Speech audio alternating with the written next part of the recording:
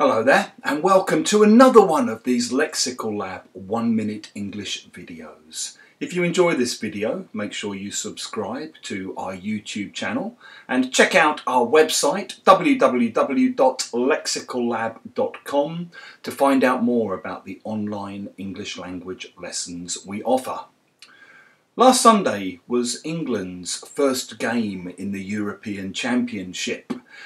Strangely, it's called Euro 2020 because it was supposed to be held last year but was postponed because of COVID. So we have this weird experience of having Euro 2020 in 2021. Anyway, last Sunday was England's first game, and as luck would have it, we were pitted against Croatia, who knocked England out in the semi-finals of the last World Cup. So there was a bit of revenge required. I watched the game with my son, and beforehand he asked me who I thought was going to win. And I said, listen, I don't want to jinx things, so I'm going to say Croatia.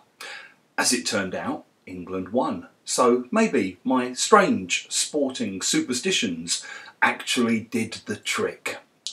If you say you don't want to jinx something, you mean you don't want to cause a team or a person bad luck. One of my students this week was talking about her 6-month-old son, and she said, "Oh, he's been great recently. He's been sleeping through the night. In fact, he's sleeping now." And at that exact moment, he suddenly started screaming, to which she replied, "Oh no, I've jinxed it."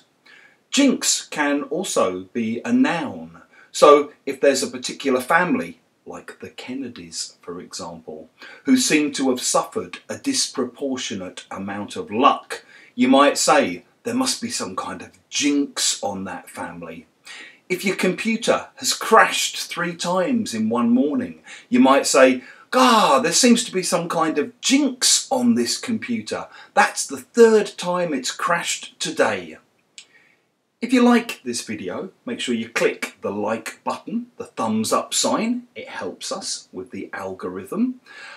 Please do share the video with your friends, your colleagues, your students, and in the comments section below. We'd love to hear examples of how you think you might use jinx as a verb or as a noun.